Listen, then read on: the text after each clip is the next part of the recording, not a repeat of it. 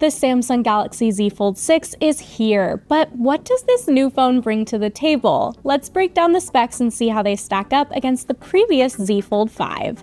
And remember that the specs can only tell us so much, so subscribe to CNET for more on this new foldable and everything else Samsung announced at its Summer Unpacked event. The Z Fold 6 is part of Samsung's new Galaxy Z series, which the company says is the slimmest and lightest yet. But how much slimmer and lighter are we talking? Well, when closed, the Z Fold 5 is 0.53 inches thick, while the 6 is 0.48 inches thick. And when open, the 5 is 0.24 inches thick, while the 6 is 0.22 inches thick. So the Z Fold 6 is thinner however you slice it, or I guess in this case, however you fold it. And the Z Fold 5 is 253 grams, while the Z Fold 6 is 239 grams. Another notable difference between these two phones is that the Z Fold 6 has a newer chip. The Z Fold 5 has Qualcomm's Snapdragon 8 Gen 2 chip optimized for the Galaxy series. The Z Fold 6 has, you guessed it, Qualcomm's latest Snapdragon 8 Gen 3 chip. Samsung says this new chip is optimized for AI processing. It's not surprising that Samsung's highlighting that its new phone can support AI, because AI is the buzzword in tech right now, and because Samsung introduced a suite of generative AI features called Galaxy AI earlier this year. Galaxy AI is available on the Z Fold 5 and 6, so both phones will have plenty of AI features. Now, Samsung did introduce some new AI features in its Unpacked keynote that we know will be on the Z Fold 6, like conversation mode in the Interpreter app. But it's unclear if this or other new features will trickle down to older Samsung devices like the Z Fold 5. The Z Fold 5 and 6 both come in 256 and 512 GB as well as 1 TB storage options, all with 12 GB of RAM. The Z Fold 5 starts at $1,800, while the Z Fold 6 starts at $1,900. Next, I'm going to go over the displays. Let's start with the internal screen. So both the Z Fold 5 and 6 have a 7.6-inch AMOLED internal screen with a 1 to 120 Hz refresh rate. But the resolution varies slightly between the two models. The internal screen on the Z Fold 5 has a 2176 by 1812 pixel resolution, while the one on the Z Fold 6 has a 2160 by 1856 pixel resolution.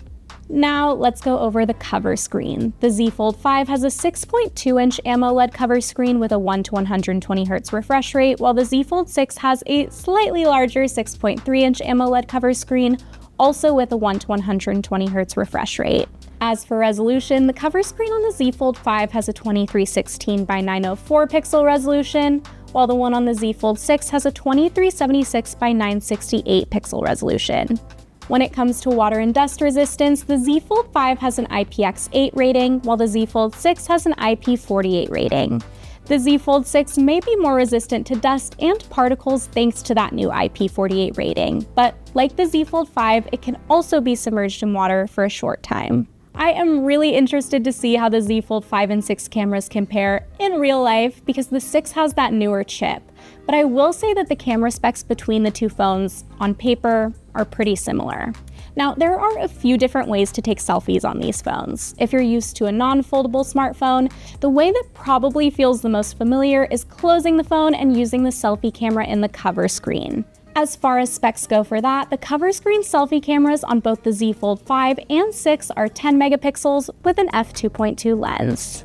But these are foldable phones, so there is another way to take a selfie if you're using the phone like a tablet. You can snap a pic with the under-display camera that stays, for the most part, hidden behind that internal screen.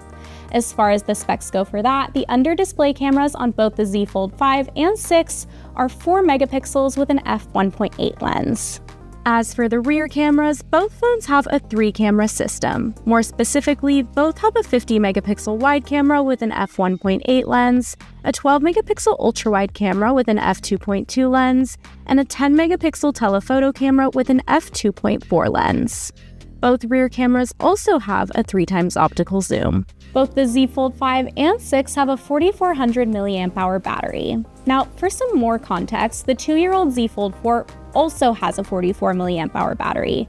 But in his Z Fold 5 review, my colleague Patrick Holland found that the Z Fold 5's battery lasted about an hour or two longer on a single charge than the Z Fold 4's. The Z Fold 4's battery likely drains faster than its newer replacements due to an older, less efficient chipset. And that makes me hopeful that even though the Z Fold 5 and 6 have the same battery capacity, the Z Fold 6's battery might last longer because of its newer chip, assuming using more AI features won't nix that efficiency. You already know we'll be putting the new phone's battery to the test, so stay tuned. Those are some of the biggest differences between the brand new Z Fold 6 and the Z Fold 5. You can check out CNET.com for even more spec details, and the Galaxy Z Fold 6 is available for pre-order now and goes on sale on July 24th. Let me know what you think of this new phone in the comments below, and thank you so much for watching.